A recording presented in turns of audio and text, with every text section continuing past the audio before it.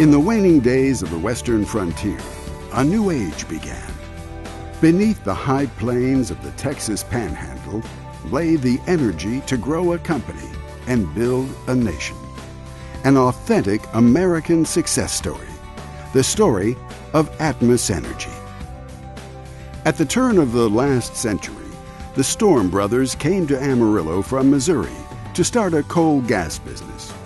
Soon they were wildcatting for oil with other Panhandle pioneers on the ranch of R.B. Masterson.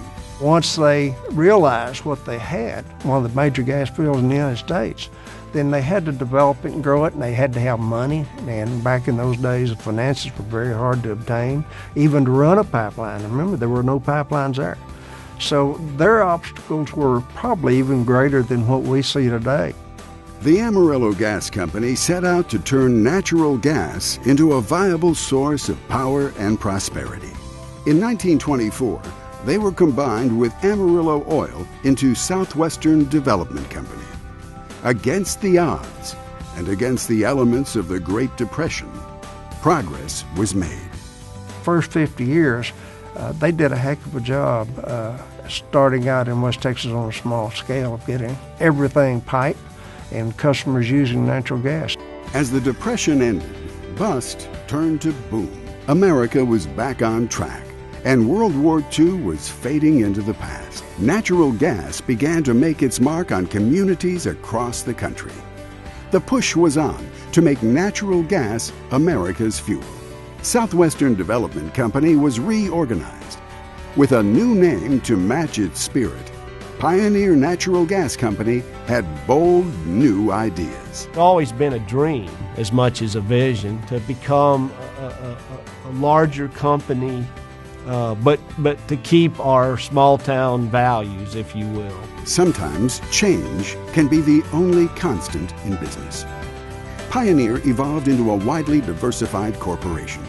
Its West Texas utility, now known as Energas, was only one of 13 divisions, and the stage was set for a major move. In '83, they spun us off, and at the time, they called me and said, "You're going to be chairman, president, and CEO," and I got 2 weeks' notice. And so you can imagine what was going through my mind. I was scared to death. I went around and visited with every employee, all 650 of them, and assured them that if they would stick with us as management group, that we'll sink or swim together, but we're going to make this company go. Already expanding through acquisitions, Energas chose a new name to match its bold direction: Atmos Energy Corporation.